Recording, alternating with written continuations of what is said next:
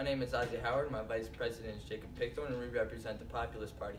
I like to think I'm an outgoing and approachable person. I consider myself friendly and will make every effort to make the school a better place.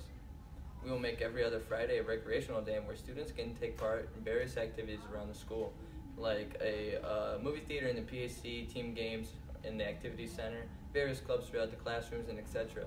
If none of those strike an interest, an open study hall will be available in the library all day long.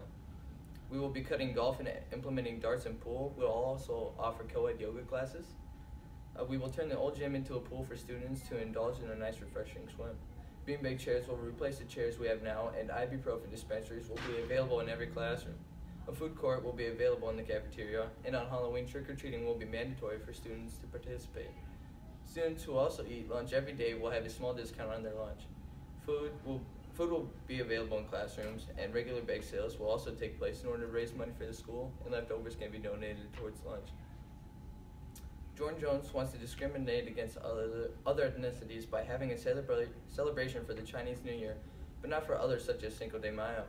Adam Ellis wants to grant extra credit in class for students who complete volunteer hours. Granted, the fabulous idea, school grades are a representation of our academics, not for our good deeds around the community, which all in all makes it unfair for students who have jobs or perhaps have to watch younger siblings after school. It would be a good idea if it was fair to everyone. White Bomb wants to grant students that have a GPA of at least 3.0 the privilege to have an open lunch. Once again, sounds an appealing idea, but in the end it imposes a danger to the students. An open lunch would result in many students leaving the school at the same time, and with a lot of young drivers leaving a cramped parking lot along with many other cars leaving, it poses a danger for crashing. As where I'd be offering a food court in the cafeteria which wouldn't require a need to leave the building at all. A vote for me will result in a strong presidency for a month. Don't be a coward and vote for Howard.